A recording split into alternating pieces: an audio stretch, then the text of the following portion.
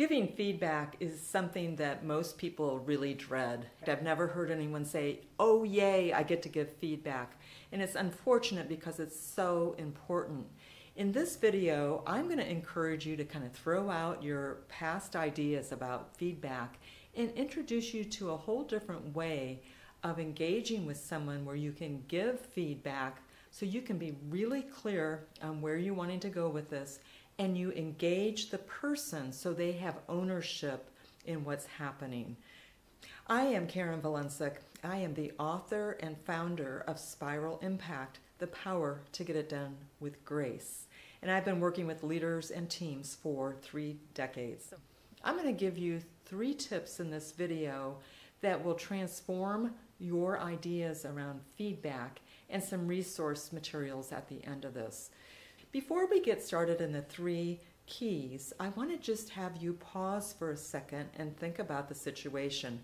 Now, what I'm going to ask you doesn't apply to every feedback, but you might want to stop and just think about, have you been clear with expectations around whatever it is that you're doing?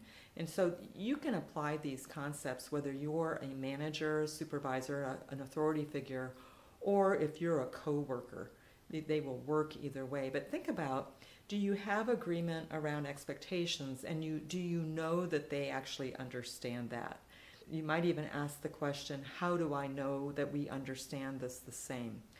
So if you've done that, let's move on to these 3 keys. Key number 1 is intention. I define intention as what it is that you want that you do not have because of the circumstance, that is not conditional on the other person. Let me give you an example. A woman in a group I was working with said to me that she was having difficulty with another department. And I asked her, what is it you want that you don't have? What is it your intention? And she said, I want them to know how I feel. Now, that is wonderful, and that will come through this, but that is not a great place to start with intention when you're trying to shift things. So my next question to her was, if this issue didn't exist, what would you have? And she lightened up and she said, we would have great customer service. And I said, ding, ding, ding, ding, ding. There you've got a really clear intention. Great customer service. So when you move through the rest of this with that being your intention, it's much easier than if you get into, I want you to understand how I feel, because that gets kind of murky. Perhaps your situation is different than that, and you want to give somebody feedback on a presentation that they gave.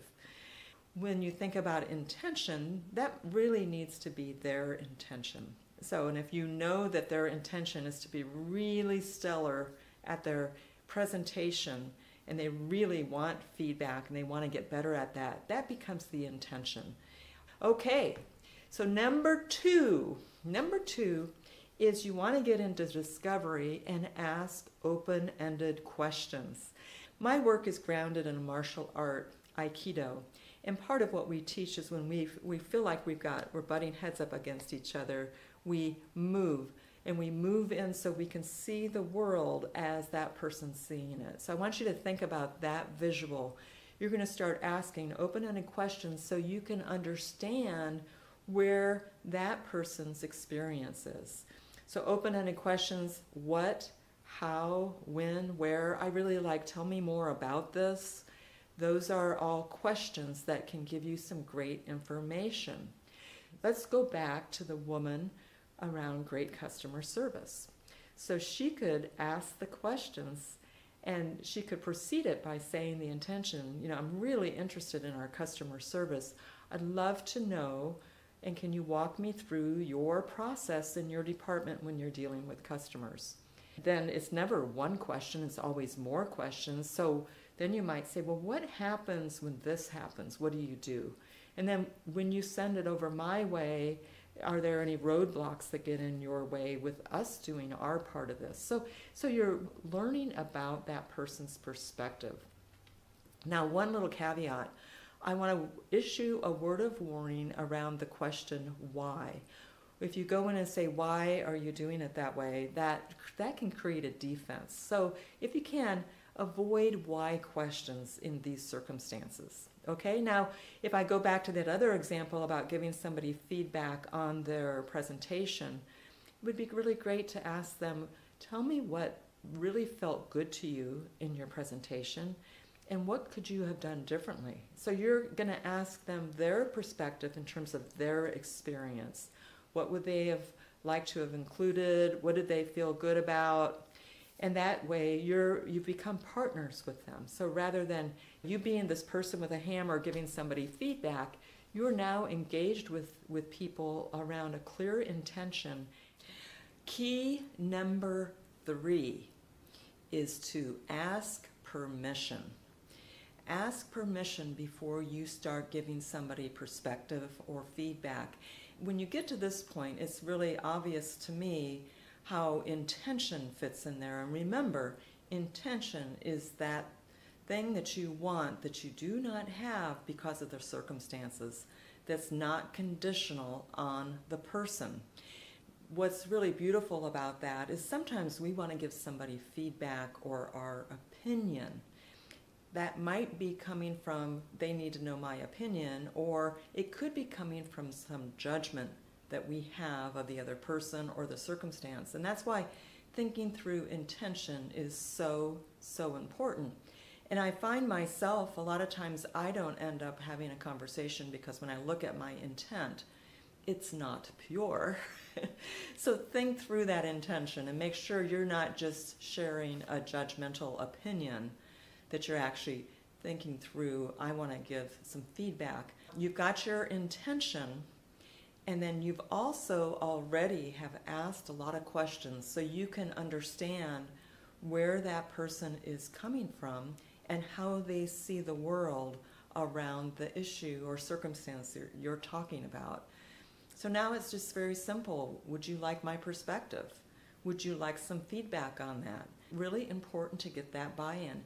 Even if you're a supervisor or an authority figure, asking that permission really sets the stage so that you're not perceived as just dumping something on someone. So ask permission. This may seem like not giving feedback, and that's fine that it is. And I've worked with a lot of people, and this is really about becoming the partner in performance and in life. And having these 3 elements, intention, asking for discovery, and permission, are elements that will keep you successful in partnering and growing people together. And I believe that is so important.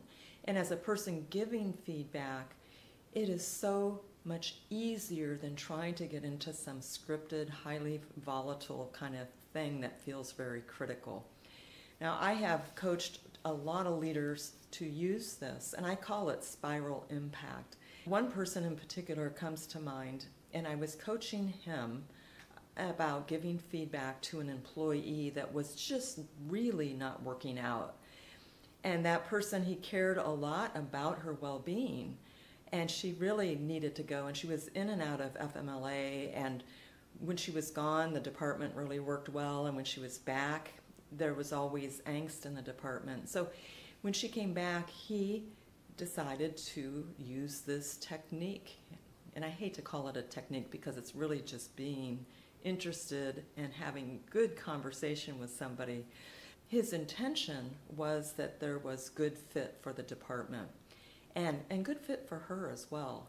And as he asked her questions around how did she see this job working for her long term, what support did she need to be able to continue doing what she's doing, she came to a natural conclusion herself that it was time to move on to something else.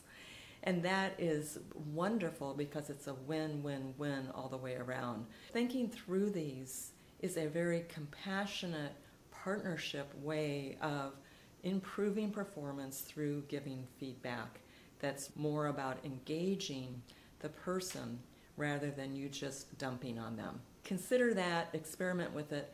Hey, I'd love to hear your challenges in the comments. I'd love to continue having some conversation with you on this. There are a couple other components that work into making this successful, and I want to invite you, if you'd like a little ebook, I've got one on my website that's called Giving Deliberate Feedback for Leaders that goes in more detail on this. And I so appreciate you listening in to the end here.